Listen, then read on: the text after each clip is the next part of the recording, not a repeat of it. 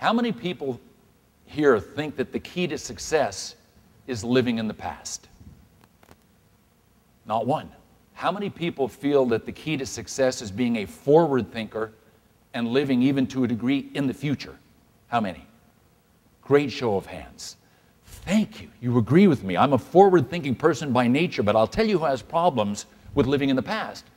It's ex-athletes, former pro athletes. A lot of these guys are my teammates, and I get together with them, and especially when they've had too much to drink. When they had too much to drink is when they ask the bartender for the broom. And they're going to show everybody how they scored the championship goal in 1970, whatever it was. It was a beauty. Right into the top corner. Or even baseball guys will get the broom and they'll pretend it's a bat and they'll show everybody how they hit that home run. I'm so sick and tired of my former teammates living in the past, and I try to counsel them. I talk to them when I get together with them. I say, guys, if you're waiting along the highway to success for somebody to pick you up, you're going to end up as roadkill. You cannot live in the past.